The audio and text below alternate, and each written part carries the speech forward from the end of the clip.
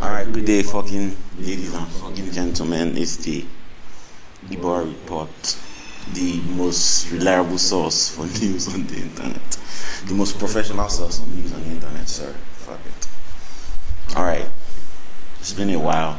I haven't done one of these because I've been out there trying to have an actual fucking life, which is harder than it sounds, but fuck it, we're out here. How do you jump back into a new season? You're supposed to have like fanfare and all that fucking shit. If I had a blunt, I would have rolled one, but I didn't buy weed, so fuck it. Alright. That's the cat jail pussy. Anyway, first thing I want to talk about is the Twitter ban, which is, if you're alive, you probably know about it already. Probably banned Twitter because they took down his post or some shit like that, which is crazy. It's like if you're married and your wife says, honey, I don't think that's a good idea, and then you sew her mouth shut. That's like, come on, man. I don't understand. I understand actually though. Nigeria is a fucked up place, and I want to say that Jonathan was a fucked up president. I know in hindsight he seems like an angel, but Jonathan was really fucked up. That's why a lot of people went for Buhari, because we thought, okay, what can be worse than Jonathan? Spoiler alert, it's like in the movies, whenever you say what's the worst that can happen, it always happens. So that's exactly what we have with Buhari. I don't know, I feel like something is going to break very soon though. I feel like it's going to be like war or some shit, and I can't fight, so I'm going to my grandma's house in the village to grow yams and shit, bitches. I'll see that when it's over. Next thing I want to talk about is, okay, like in the spirit of the same conversation. In fact, everything in Nigeria is the same conversation.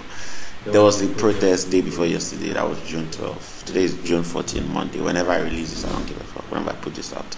But there was a protest on Democracy Day, which is ironic enough in its own.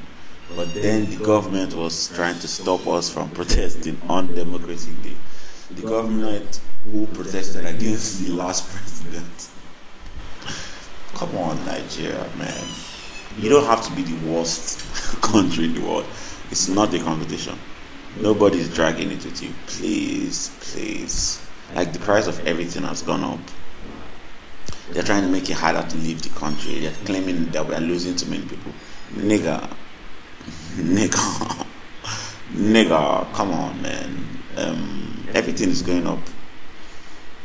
I had like a Derek of rights like 1K or some shit. Nigga. But I have to fight though.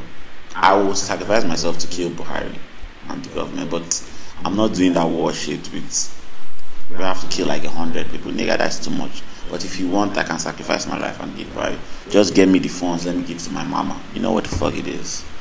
What else on the agenda? What else do I want to talk about? The fucking back to Buhari.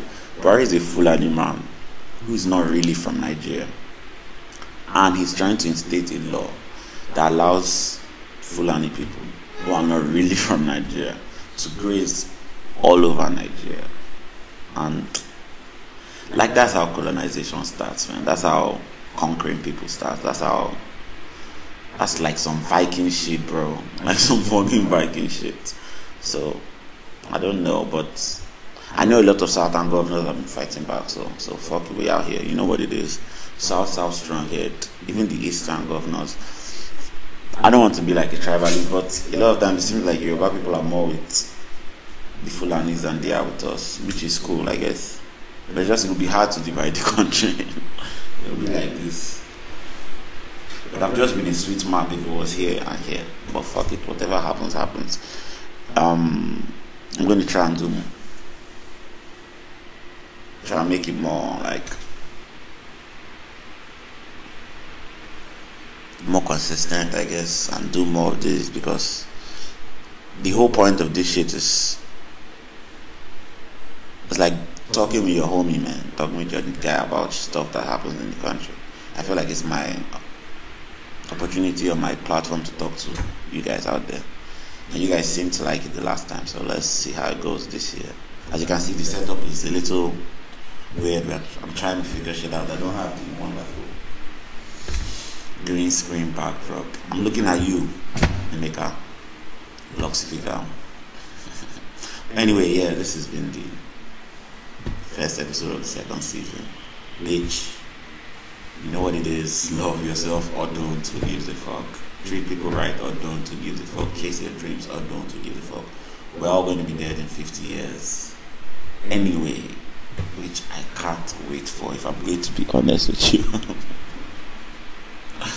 I want to be the richest man in the whole world and be the greatest musician and be the biggest writer of all time. And I will do all those things.